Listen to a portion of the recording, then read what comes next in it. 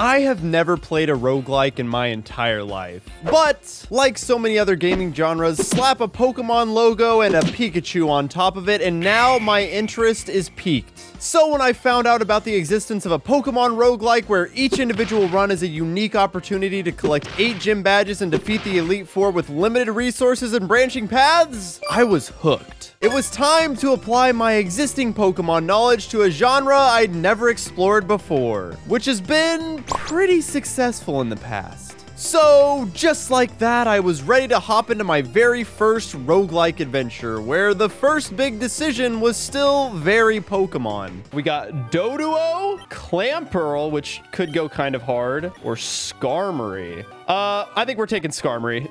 Clearly the best option. What are we feeling? I like Bird Up. With absolutely no prior knowledge of how this game works, I dove face first with my newly acquired Metal Bird, totally unaware of what lay ahead. The answer? Well, more decisions. We got a couple of routes to choose from. I don't know what any of these mean. Average chili or average rugged. I don't know what those guys are. I finally built up the courage to hop in and take on my first route. My immediate course of action would be filling out my team with more members, as this game has permadeath baked into it, so catching additional teammates to accompany our bird up was of utmost importance. Spinarak? I'm killing that thing immediately. Ooh, Seviper. Okay, so I guess we're just looking at a lot of poison type Pokemon. We'll get a Seviper. I'm definitely not taking Spinarak, but Seviper is going to be pretty good early game.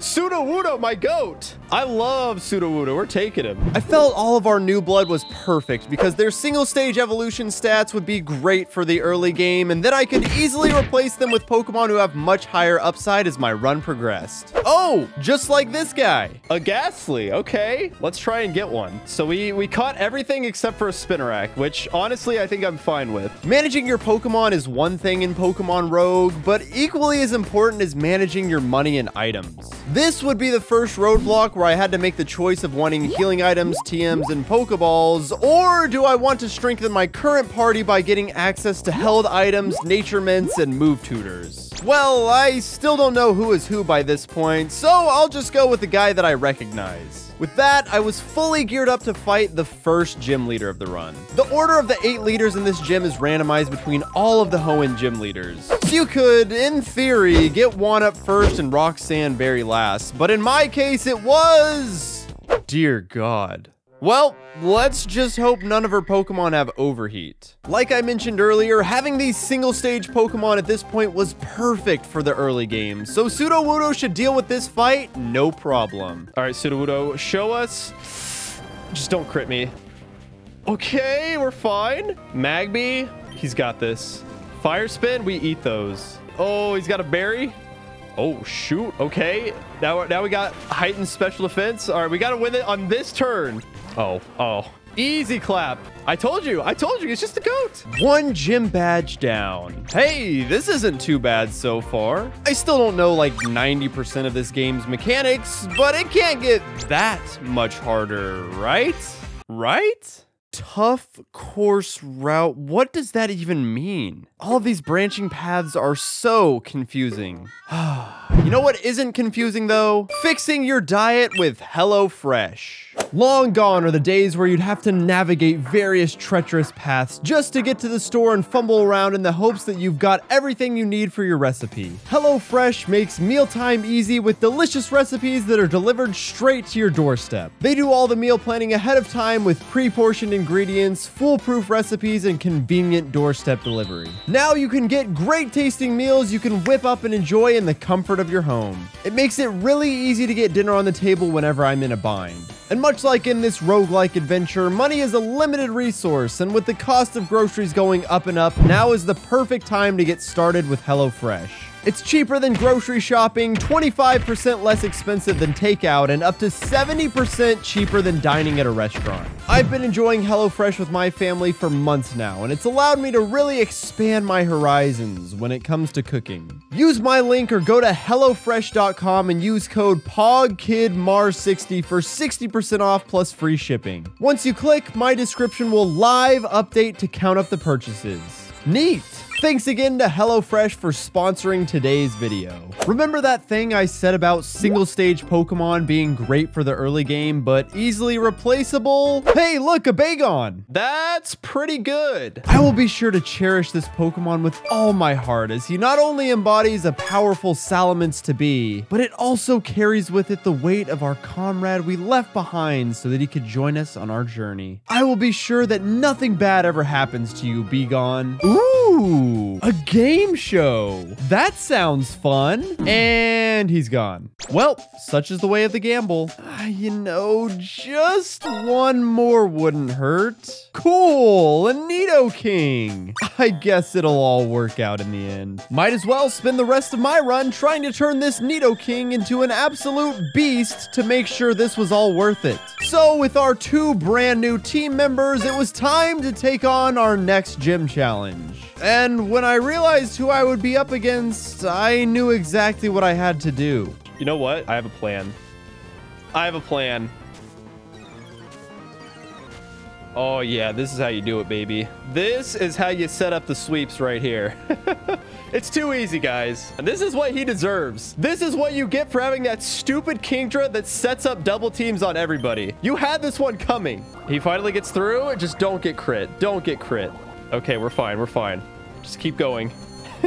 You know what? While we're here, we might as well just cover some of our bases, right? We are really risking a lot, but you know what? I believe in the Metatite sweep, and now we kill it. Bop. Okay, Spheal. That's totally fine. Easy money.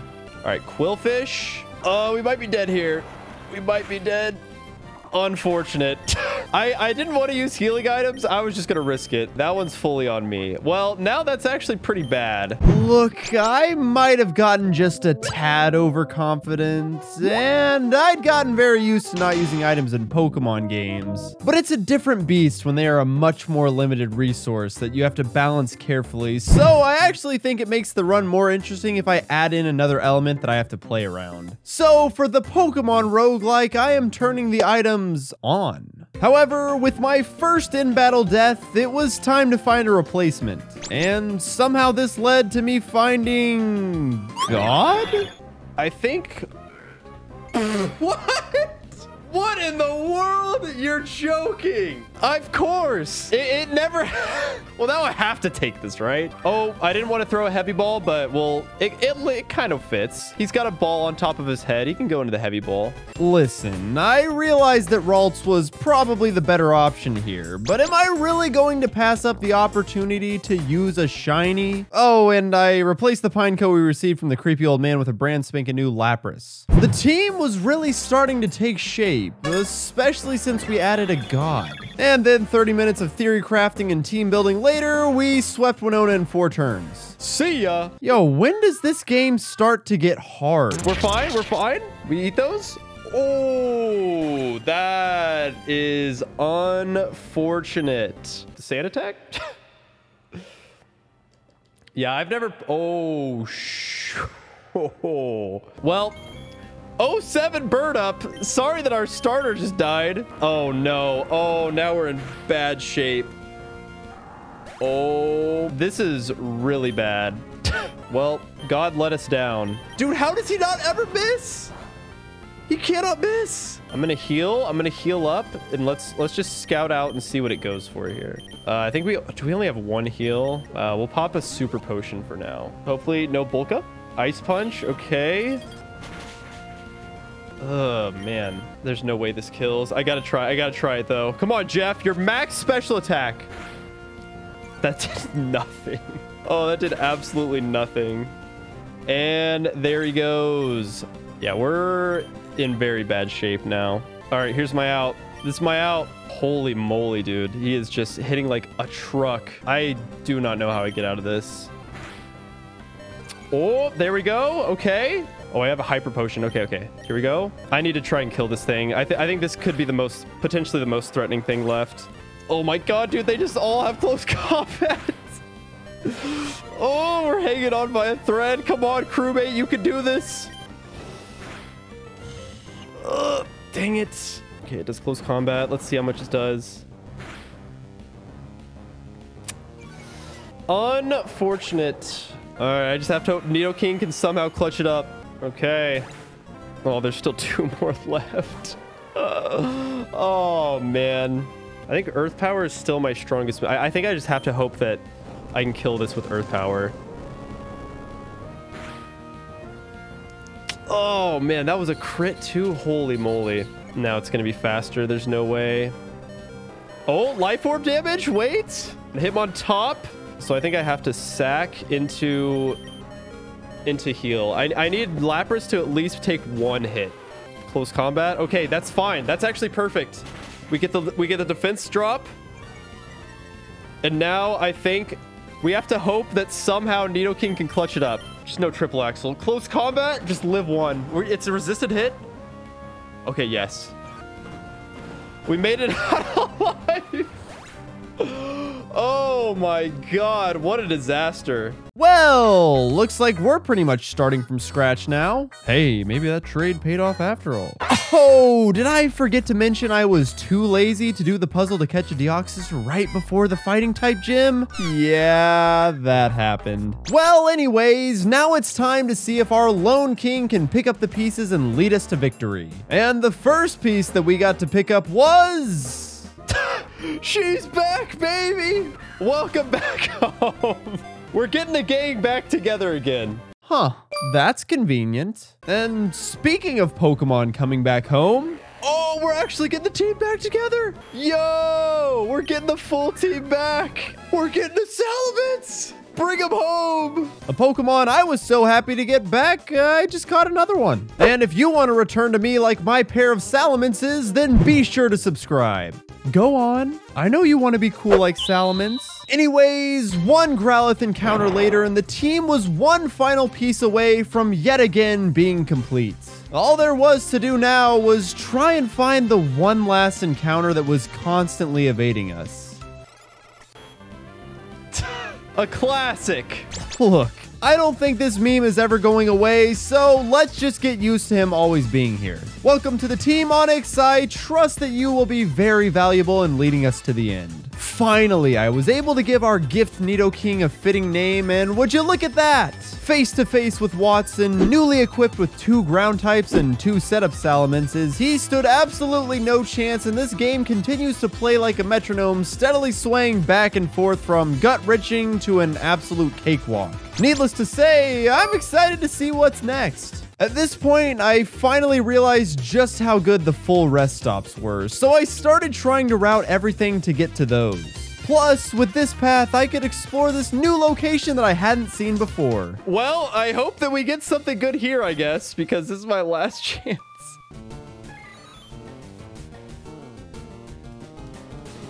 Ah, yes. The strongest Pokemon known to man. Well, there was no way I could leave such a strong Pokemon just sitting there. So we added this Pog encounter to the team before gearing up for another grueling battle, and ding ding ding, you guessed it. The metronome has yet again swung back the other way, meaning this one is going to be a bruiser. And who better to leave us bruised and battered than an Emerald Kaizo familiar face, Roxanne. I guess this is a good way to scout out to see if it's got any flying types in the back, because I'm assuming it would probably switch it. Oh, didn't think about that one. We take it. Oh, yikes. Okay, so I'm just gonna try and kill it with Dragon Claw. Yeah. Okay. We're not set up super well for this fight, all things considered. We don't have a whole lot of stuff that's good into rock types. I'm just gonna try and kill this with Steelix here. I'm gonna see how much this does. Ooh, okay, we immediately get switch AI'd. Aggron comes out. Oh, sure would be nice to have double kick right now. I don't know how I kill this thing. I remember when I said I don't have any special attackers. Well, here we go. All right, let's trap his ass in. Let's trap his ass. Dang it! How was I supposed to know that he was gonna have Earthquake? All right, good job, Pog. Oh, man. Oh, yeah, I forgot to mention that I gambled away my super ultra mega strong Pokemon for this nose pass. At least it made for a good sacrifice. Anyways. So now Aerodactyl's back in. All right, I'm just going to try and hit this. Or if it... okay. Oh, so this isn't going to matter. Let's see how much this does. Holy moly, dude. God, Aerodactyl's a beast. Oh, this is horrible. After rocks, this has to be by far the hardest thing that we'll have to face. Just given our team comp, I should have just hit it in the first place. This rock sand fight is going to be the bane of my existence. It's just gonna go on forever. She has stuff that barely does any damage to me. I have stuff that barely does any damage to her. Beautiful. Finally, we got to hit it with a ground type move. Holy moly. Now the question is, what does the Shuckle have? Oh my god, we're never going to be able to kill this thing. Oh, that's true. I could Stone Edge. We might not have a choice. We might not have a choice. Let's see. We hit it. Does not kill. He wants to see more. He must see more. All right, we're gonna get through. We're gonna make it through. Beautiful. Holy, that was a slug. The death of one of our strongest soldiers aside, the Roxanne fight wasn't really hard, just incredibly annoying. It was certainly more of a war of attrition than a war of wit, which I feel like I've seen somewhere before. Let's go! Let's go! We're fucking free! Let's go! We are fucking free! I'm done! I'm done! Go! Oh my god! Probably not. Anyways, anticipating the metronome to swing back yet again, I expected the path to the 7th gym to be another easy one. Little did I know, the metronome got stuck on its way back, and my careless wandering around led to a very, very unfortunate death. Uh-oh. Uh-oh. Oh my god, I'm so stupid, dude. Why did I fight this guy? Jesus, dude. My team is so not ready for this. And now we Dragon Claw.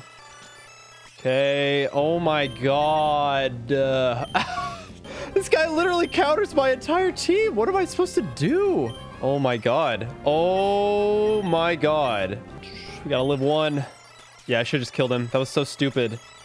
Oh my god. I could have just killed him. I don't know what I was thinking. Jesus Christ. That was my secret sauce. Uh-oh.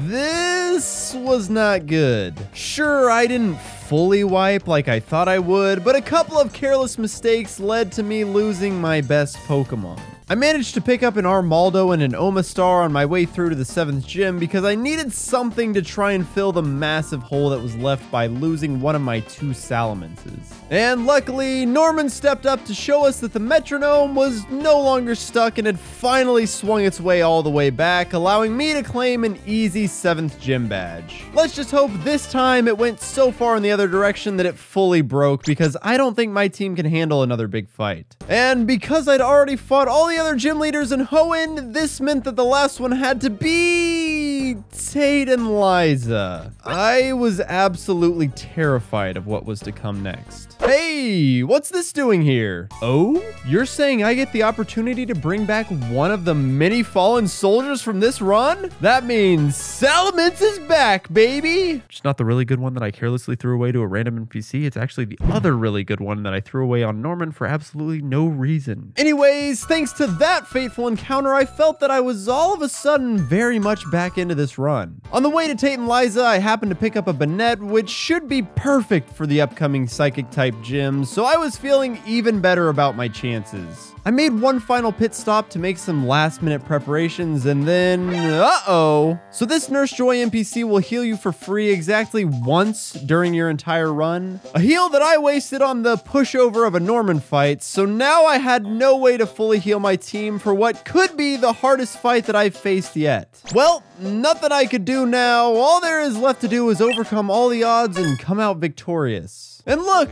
I don't even have to fight 2 at once. I only have to be 1 small child to be victorious. This should be easy. Wow. That'll do it. And in extremely unceremonious fashion, I had lost. Broken and battered by the hands of a certain Mr. Mime, I came up short of my goal to successfully beat Emerald Rogue. But that's just the nature of roguelikes, right? Sometimes victory just isn't in the hand you've been dealt. All that means is that I've got to come back even stronger. So be sure to follow me on Twitch and subscribe to the channel to follow along with my journey of getting my first successful attempt. And maybe I'll even spice things up a little.